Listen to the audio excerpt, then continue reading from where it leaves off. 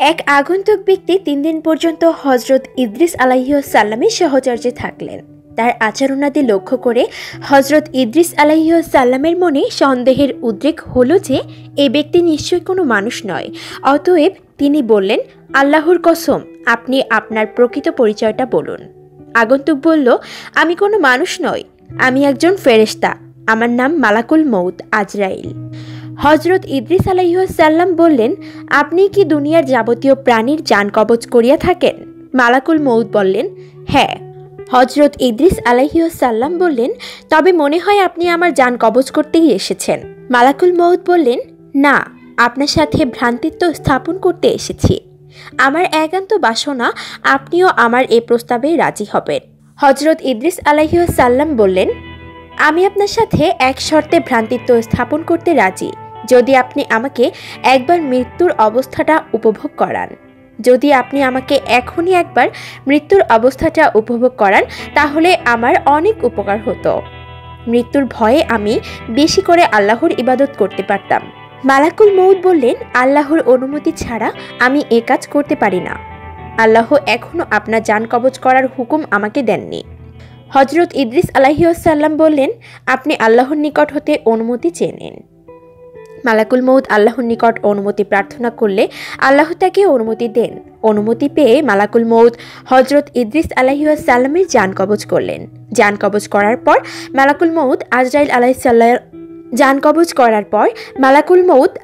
আলাইহিস সালাম পুনরায় আল্লাহর কাছে প্রার্থনা করলেন হযরত ইদ্রিস আলাইহিস সালামের জান ফিরিয়ে দেওয়ার জন্য। আল্লাহ তার প্রার্থনা কবুল করলেন।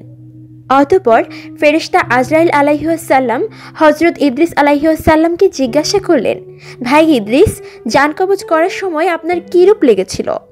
হযরত ইদ্রিস আলাইহিস সালাম বললেন, কোনো জীবিত প্রাণীর শরীরের চামড়া মাথা হতে পা পর্যন্ত খসে তুলে ফেললে প্রাণীটি যেরূপ কষ্ট হয় আমারও সেরূপ কষ্ট হয়েছে। মালাকুল মউত বললেন, ভাই ইদ্রিস, আমি আজ পর্যন্ত যত জান কবজ করেছি এত সহজে কারো জান কবজ করিনি। কৌশলে বেহেশতে গমন। হযরত ইদ্রিস আলাইহিস সালাম হযরত আজরাইল আলাইহিস সালামকে বললেন, আমার মনে দোজখ দেখার খুব স্বাদ জেগেছে। যদি আপনি আমাকে দোজখ দেখাতেন তবে আমি দোজখের ভয়ে ইবাদত বন্দেগীতে আরও বেশি মনোযোগ হতে পারতাম। মালাকুল মউত তাকে দোজখ দেখাতে দোজখের দরজায় নিয়ে গেলেন। তিনি দোজখ দেখার পর বললেন, ভাই আজরাইল, আমার মনে বেহেশত দেখার বড়ই স্বাদ জেগেছে। যদি আপনি আমার এই স্বাদটি পূরণ করতেন তাহলে আপনার প্রতি চিরকৃতজ্ঞ থাকতাম। মালাকুল মউত বললেন, যদি আপনি আমাকে কথা দেন যে বেহেশত দেখেই আপনি আমার নিকট ফিরে আসবেন তাহলে আমি আপনাকে বেহেশত দেখাতে পারি।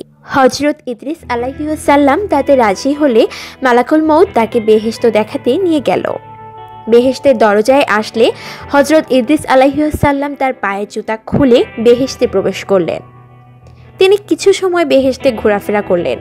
এরপর তিনি মালাকুল মউতের কাছে ফিরে এসে নিজের প্রতিশ্রুতি রক্ষা করলেন। পরক্ষণে তিনি এক দৌড়ে আবার বেহেশতে ঢুকে গেলেন। মালাকুল মউত তাকে ডেকে বলল, ভাই ইদ্রিস, আপনি আবার বেহেশতে ঢুকলেন কেন? তাড়াতাড়ি বেরিয়ে আসুন, আমি আপনাকে আবার পৃথিবীতে পৌঁছে দেব। হযরত ইদ্রিস আলাইহিস সালাম বেহেশতের ভিতর থেকে জবাব দিলেন, ভাই আজরাইল, আল্লাহ তাআলা ইরশাদ করেছেন, প্রত্যেক প্রাণী একবার মৃত্যুর স্বাদ আস্বাদন করবে এবং একবার দোজখ না দেখে কেউ বেহেশতে যেতে পারবে না। আমি তো একবার মৃত্যুর স্বাদ আস্বাদন করলাম এবং দোজখও দেখলাম। তারপর বেহেশত হতে বের হয়ে আপনাকে দেওয়া প্রতিশ্রুতিও রক্ষা করলাম। অতএব এখন আমি আর বেহেশত হতে বের হব না। আপনি আপনার কাজে চলে যেতে পারেন। মালাকুল মউত হযরত ইদ্রিস আলাইহিস সালামের জবাব শুনে কর্তব্য স্থির করতে না পেরে দাঁড়িয়ে রইলেন। আল্লাহ তাআলা তখন হযরত আজরাইল আলাইহিস সালামকে লক্ষ্য করে বললেন, আজরাইল, ইদ্রিসকে বেহেশতে থাকতে দাও। তার ভাগ্যে আমি এরূপ ঘটনায় লিপিবদ্ধ করে রেখেছিলাম। অতঃপর হযরত ইদ্রিস আলাইহিস সালাম মহাসুখে বেহেশতে বসবাস করতে লাগলেন।